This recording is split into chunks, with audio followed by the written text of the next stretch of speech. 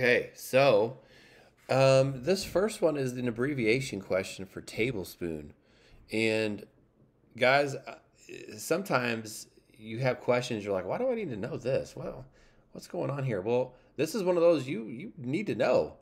It'll change the way food is prepared big time. And a lot of you are going to be getting to the point where you're preparing food and you need to know the difference between a tablespoon and a teaspoon and what that looks like. So you need to get the right answer here, and there are ways to find that right answer. I'm telling you, you can simply look it up. I wouldn't fault anybody for looking that up if you're unsure, but tablespoon, you need to know what that is. It's not going to say tablespoon on the actual spoon for the measurement tool you would use when you are cooking or preparing.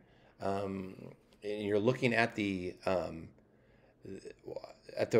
when you're looking at the recipe, if it says a tablespoon, you need to know which tool to use. So please look that up, the correct abbreviation for that, because it will be abbreviated on whatever tool you're using.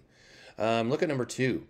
It says circle the words that have the same sound as F in fall. So if you say the word fall out loud, say it out loud right now. Fall.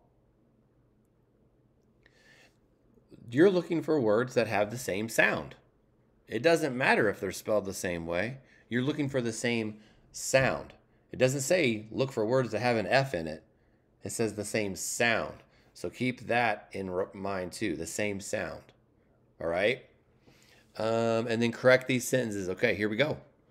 All right, we got Kansas City represented here. Kansas City, Kansas, though. We're leaving for Kansas City, Kansas on the 6 o'clock train.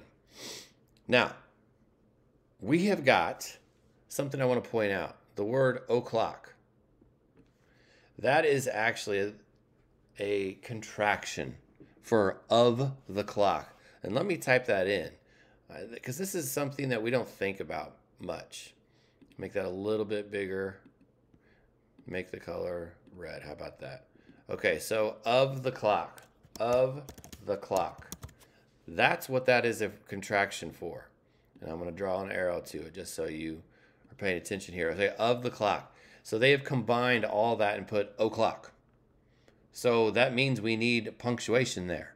And that means we need an apostrophe somewhere in that word. So please look that up if you're unsure, and let's get that right. Also, there are some obvious capitalization issues we have here.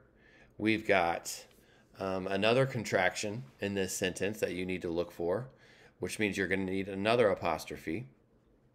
And we have a comma that we need in this sentence. A comma's got to go somewhere in here. It's one of the most basic comma rules.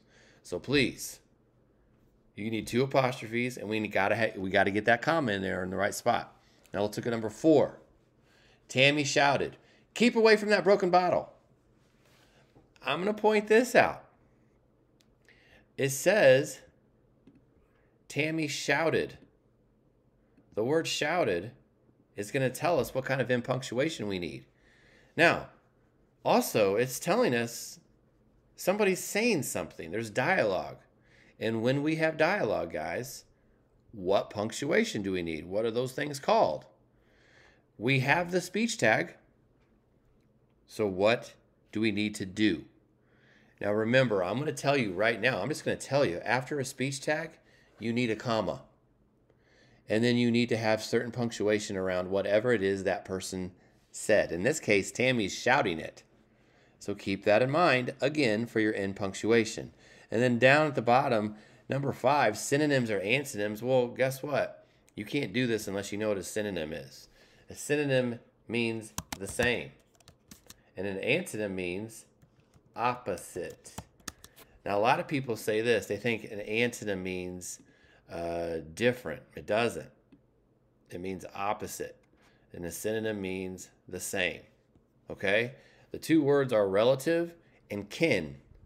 K-I-N. If you don't know what that means, you need to look it up. I'm not going to tell you. I'm going to have you look that up. If you look it up, you will immediately know the answer to this question. Okay, ask me any questions as needed.